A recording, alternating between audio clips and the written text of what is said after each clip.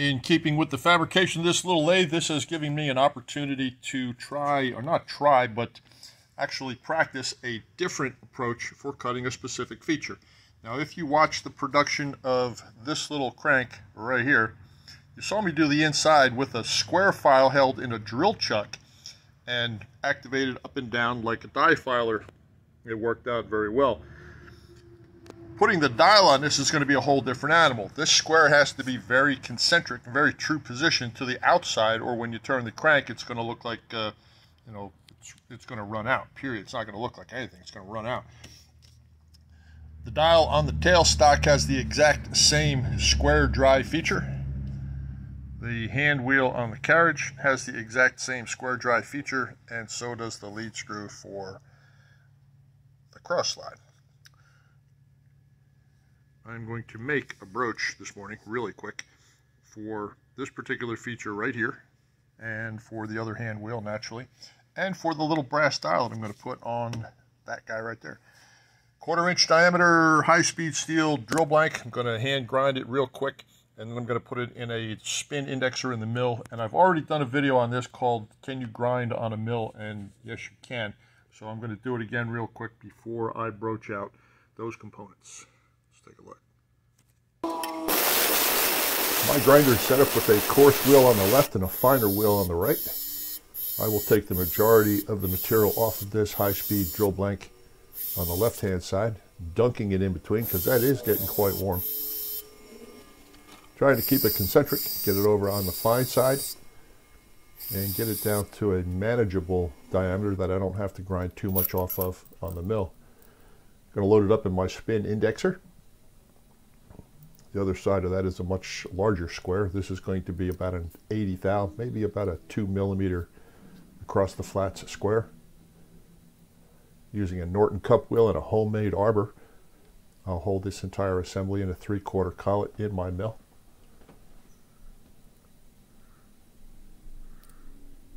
That's all it takes. 1/4 20 screw, 3/4 collet. Here we come. Going to spin this at about 1800 RPM, which is a little slow. This wheel can go to 5800 RPM. Spin indexer in the vise. Raise the heel of the spin indexer just a little bit to put a mild draft angle on the broach. That way it doesn't drag all the way down. It cuts on the front. Just a little tiny bit. Going to reposition the camera here. We're going to look at it from underneath. And it's okay if it's running out like that. You see the eccentricity on the outside of that wheel? It's not a problem. The face is true. And that's all that we're cutting with.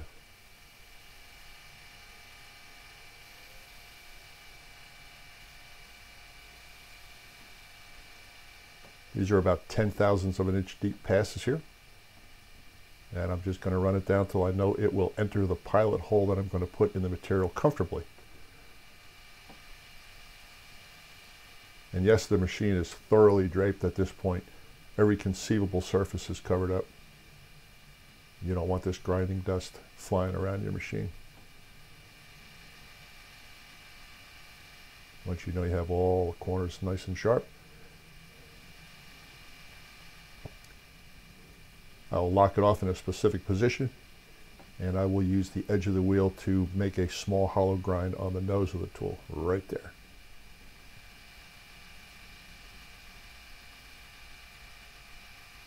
Done.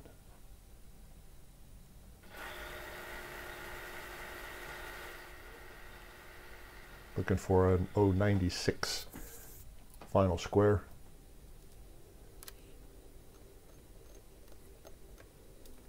This is a setup piece of brass, so I know that when I get to my real dial, I know what my readings will be on my digital readout.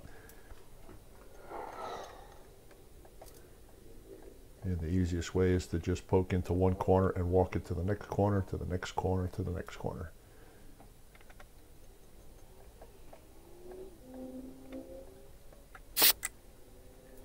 And I have a lifelong habit of always turning my dials clockwise, so if you see me back out, that's what I'm doing.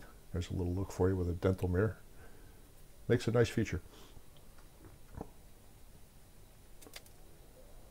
But it's got to fit the mating part, right? So make sure you double check everything.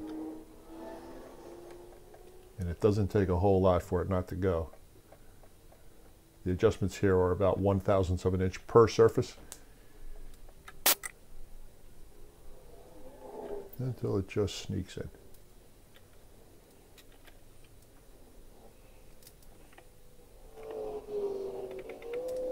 Make sure whatever you make your broach from, that it's large enough in diameter that it doesn't flex under the load of the cut.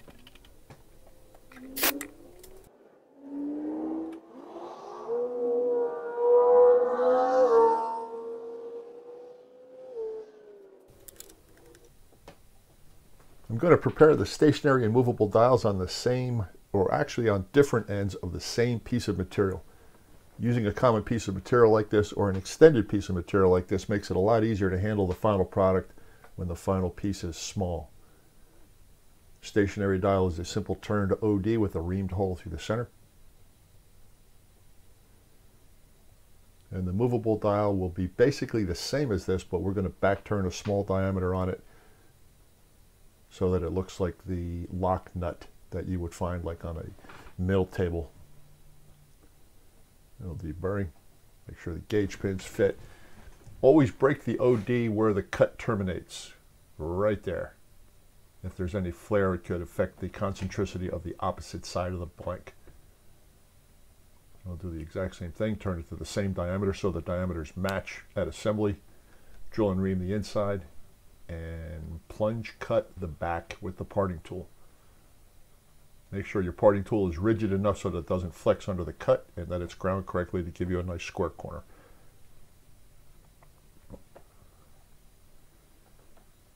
This little counter bore right here is the controlling feature that will terminate the lead screw and square drive features. This is critical, this depth right here.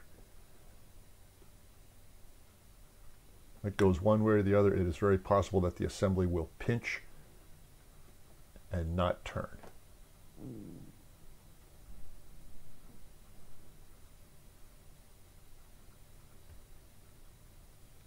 And once you're happy with the diameter and the depth, deburr everything, move on to the back turn, and take it over to the mill.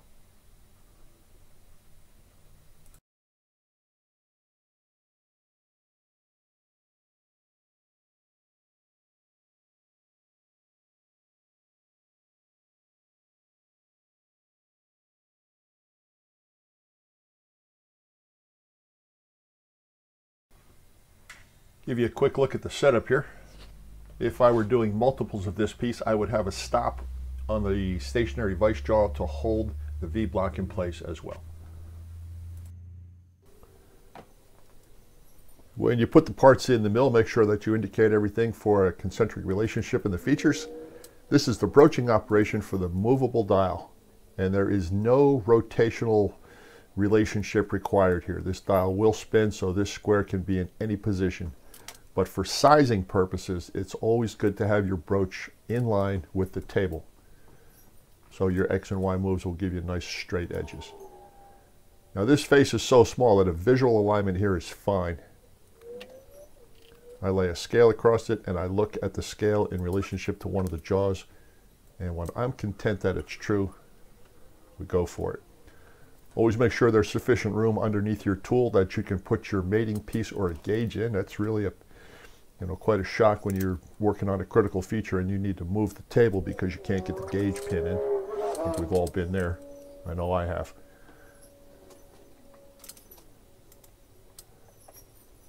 And this is a through broach operation. That is the critical counter bore that you saw me bore in the previous operation in the lathe.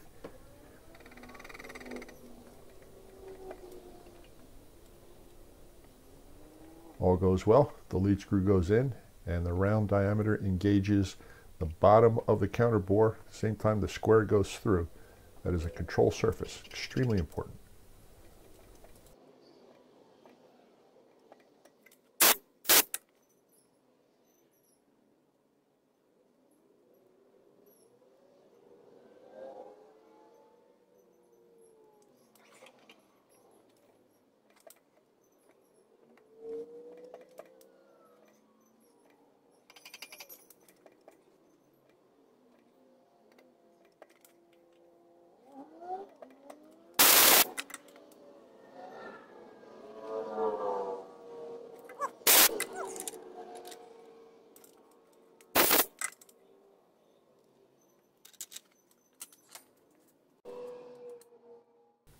Moving on to the stationary dial, make sure that the concentricity is there since there's no stop on the V-block.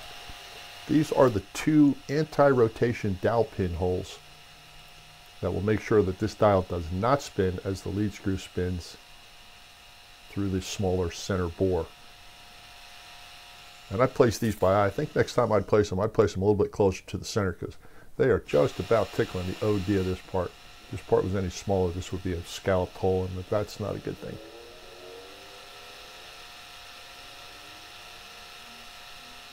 Now I'm drilling it much deeper than it needs to be so the reamer doesn't pack up, and this will be parted off in the lathe after the fact. So this is going to be a very small washer, but this is just a much easier way to handle it. 063 reamer. Finish off both the holes, and the secondary work on this part is basically complete.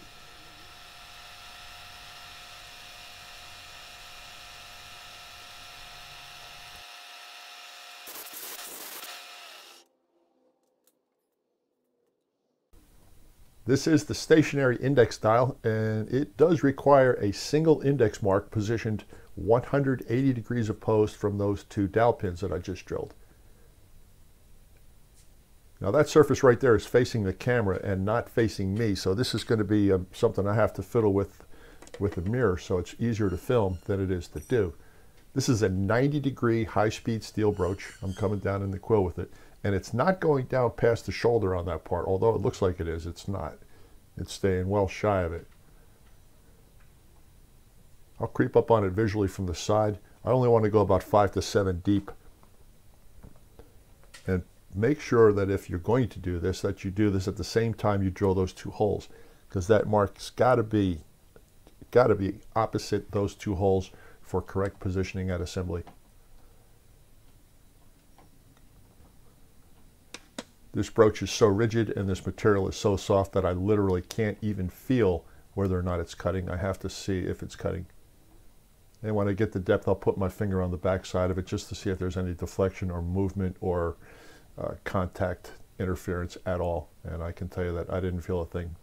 I didn't feel a thing. This groove will be filled with a black lacquer at assembly so you can see it. Now, so long as it's deep enough to accept the lacquer, the feature is good enough. Try to make it the same width as the lines on the dial, just for visual cosmetics. Nope, no interference.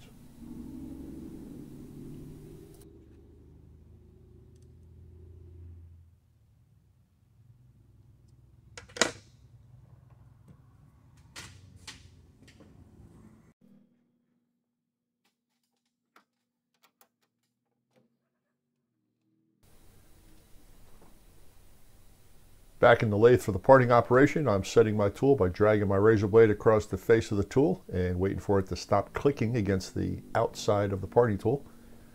Zero out the digital, move in your required amount. And I'm going to make a very superficial plunge cut here. Come back with a 45-degree tool and chamfer both of those exposed corners. And finish the parting operation. This is the stationary dial.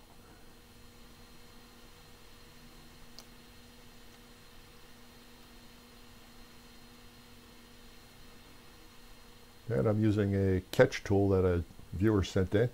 I'll see if I can put a link to that particular tool in the video description. Handy little thing to have.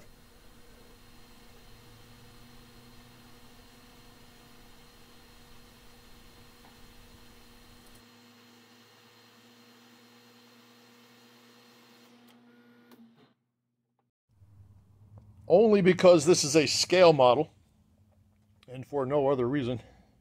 I'm sure there are 10 different ways to do what I'm about to do, but I'm going to knock this out in the most backwards fashion I can possibly think of, because time is of the essence here and I want to get through this. I have taken the diameter of this particular part, multiplied it times pi, coincidentally, to come up with the circumference. That particular length divided by 25 is what I need to do on the OD of this particular wheel right here. You cannot get what you need with the graduations that they give you. That being said,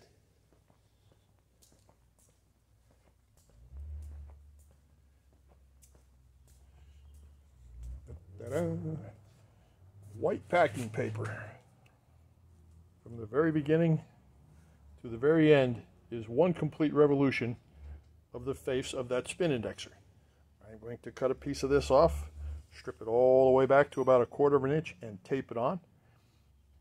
And then I'm going to visually use a pointer and stop on each one of these lines to give me 25 even graduations about the diameter of that small brass dial. And if you don't think I'm serious, well, there you go. Excel spreadsheet gives me all the numbers I need, and I laid it out with a 24-inch vernier. So a little bit of overkill, but I can probably assure you that these lines are going to be very close to accurate. Well, as accurate as my eyes are. So let's shave a piece of this off, tape it to the dial, put some graduations on that little brass thing.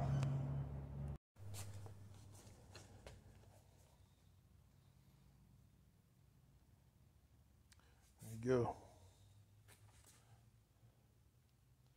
These cuts are going to be incredibly superficial, and the rotation will be locked right there. Let's put in a collet, set the machine up, put some graduations on that little guy. This is the final setup I will be using. This is my pointer mechanism here on the side. I'm just going to rotate this by eye until the bottom of that tool lines up with the line on the paper, and I'll bet you that it comes out pretty close. You think about a projected error, when you get down to the little diameter that we actually cut down here versus the space between these lines, those lines are going to be pretty fine. So if I can get these lines pretty much spot on that pointer, we should be in good shape. I'll take a few test cuts at one location because there's no guarantee it will repeat. No, I mean, it's going to repeat as good as my eye. I am using a snap tap internal threading bar to do this. So these are 60-degree V-grooves. That is a very fine insert. Let me spin that around and show you that. That's the insert that I will be using. It is visually lined up on center with the blank. And all the cutting will be done. I guess maybe I could do it around the front. Let you watch progress as it happens right about this angle here. Okay, let's get on the tripod, finish this sucker.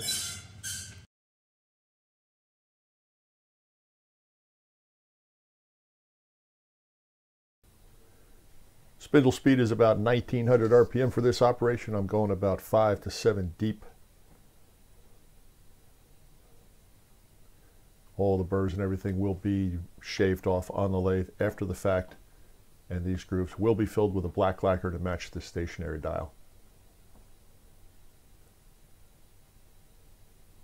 This is accelerated footage.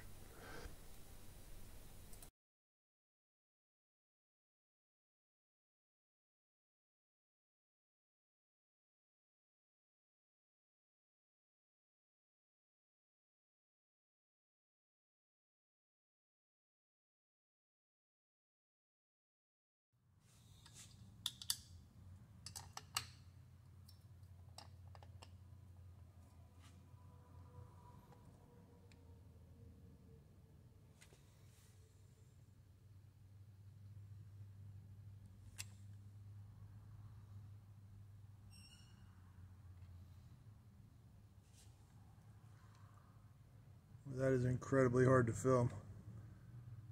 As you can see, depth of field is really narrow. All right, let's pop it out, clean it up, and take a better look at it.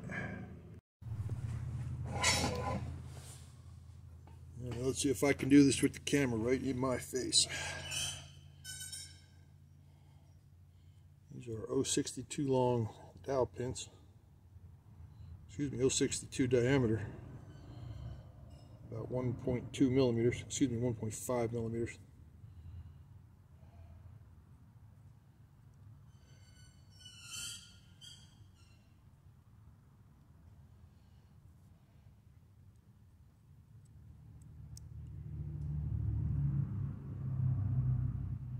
See the index marking the top.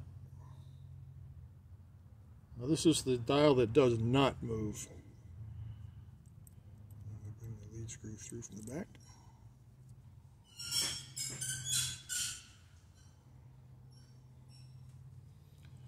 Put the new one on. Okay, get back here. Here we go. Let's try that again.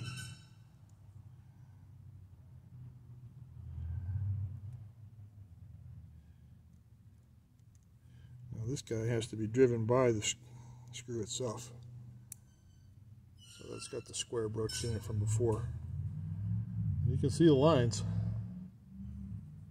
As the screw turns, that knob turns. And forgive me for not putting numbers on there. I can just barely see those lines. I will ultimately fill them up with a black lacquer and wipe it off, so any cutter marks or chatter or whatever will go away. But you can see how nice and uniform that turns out doing it that way. That is only about a 5/1000 deep scratch right there. That is very superficial. There's a rather critical stack dimension that needs to be hit, or when you tighten the crank down, everything will pinch and nothing will move. So that dimension has not been established yet, and that is brought in not only by the depth of the square cut in the graduated dial, but the thickness of the stationary dial. That is all adjustable. So let's put this on.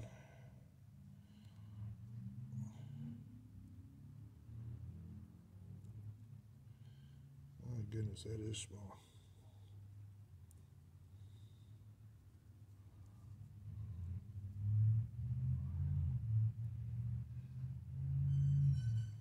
The tolerances that I used on my dials are a little tighter than the tolerances they give you for these knobs. There we go.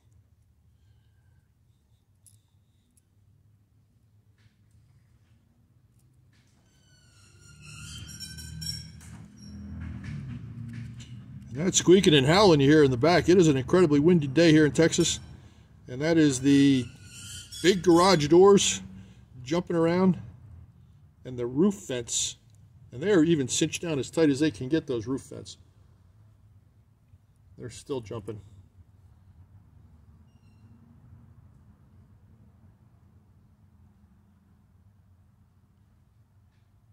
There you go.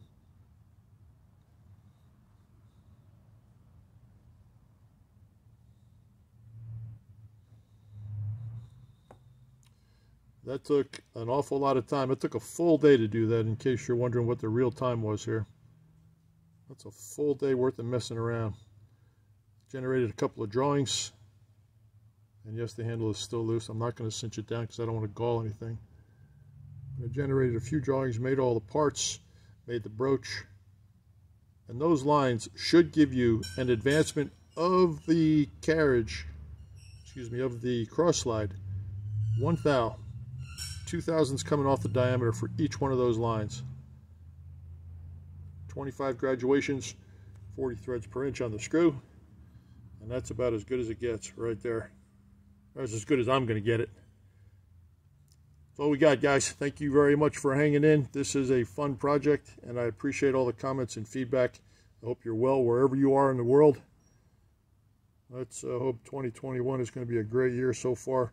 This has got me distracted to the point where I almost feel human. Thanks for watching. Joe Pye Advanced Innovations in Austin, Texas. I'm out.